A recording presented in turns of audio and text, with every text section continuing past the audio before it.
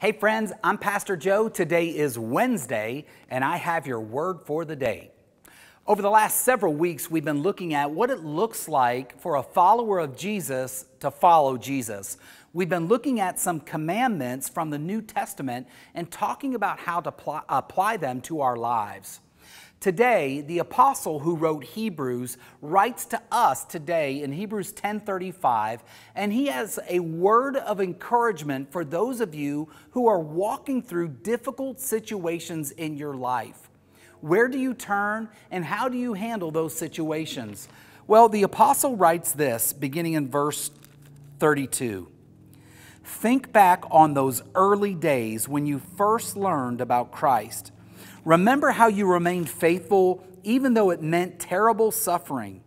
Sometimes you were exposed to public ridicule and you were beaten, and sometimes you helped others who were suffering the same things.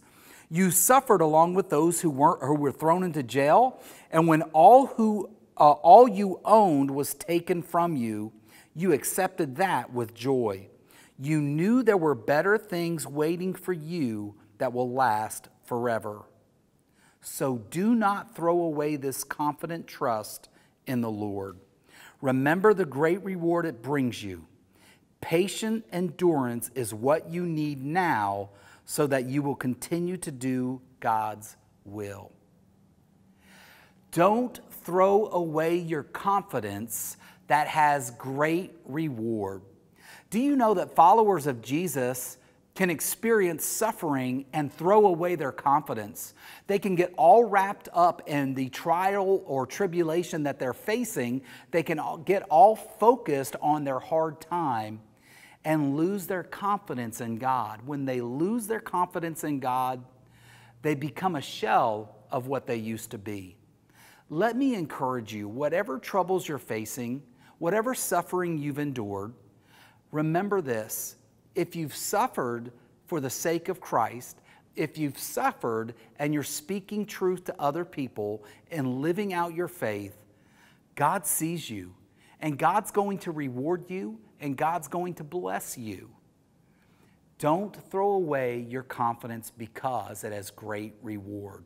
The more confident that you are as a follower of Jesus, the more like Job you become during your suffering, the more other people are going to be blessed, and others will be able to look to you as a source of encouragement and as a source of strength and even as a source of inspiration to follow God more closely.